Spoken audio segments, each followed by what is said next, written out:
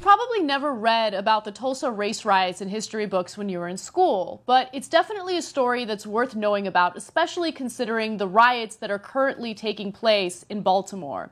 The Tulsa race riots occurred in 1921, and it was basically a war by the KKK against a very successful and prosperous black community referred to as Black Wall Street.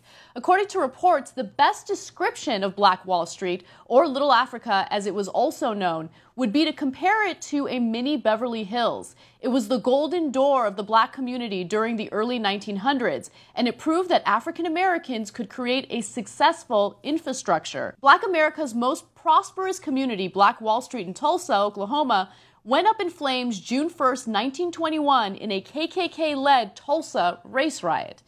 This community consisted of individuals that looked out for one another. But more than that, it consisted of individuals that were beyond successful. Some of the most intelligent minds got together and created some of the most successful businesses. They looked out for one another. They created an education system that we can only dream of today. They believed in nepotism only because these black individuals had been so disenfranchised by society that they felt that they can only look out for one another. And as a result, money stayed in their community. In fact, it was passed off about 100 times within the community before it left the community. Right now, when it comes to a black neighborhood, a dollar lasts in that neighborhood for about 15 minutes and then it leaves. And so they managed to create a society that was successful. They were prospering.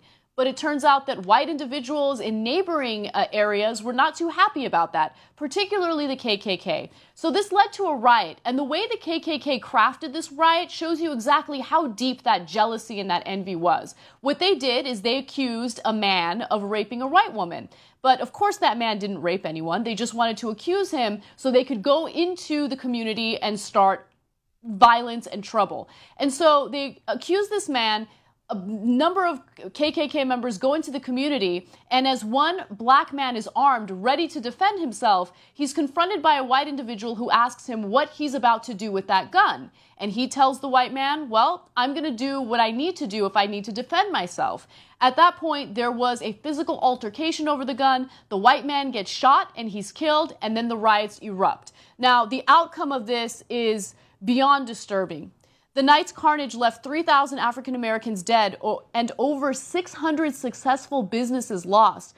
Among these were 21 churches, 21 restaurants, 30 grocery stores, and 2 movie theaters, plus a hospital, a bank, a post office, libraries, schools, law offices, a half dozen private airplanes, and even a bus system.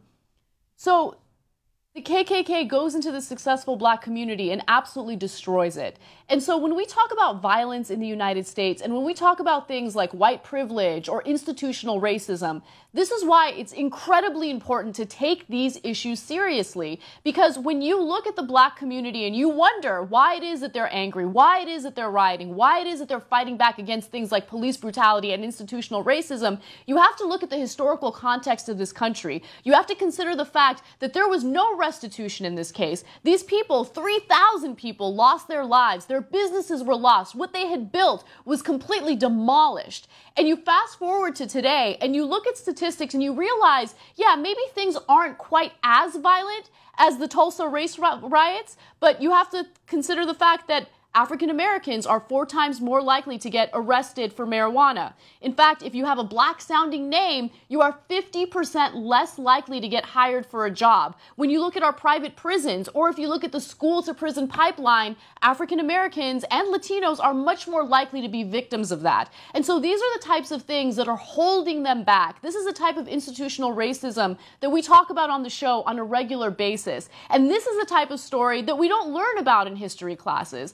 And again, you look at something like this and you realize that if you just create an opportunity for people to prosper, they will prosper, regardless of their race, regardless of their background. That's why education is important. That's why making sure that you give everyone an equal opportunity is important. And that's why it's incredibly important to take stories like the Baltimore riots as seriously as possible and understand that even though there are those who are violent and are doing things that might be considered wrong, there are also those who are legitimately arguing about something that they've been victims of for a very long time.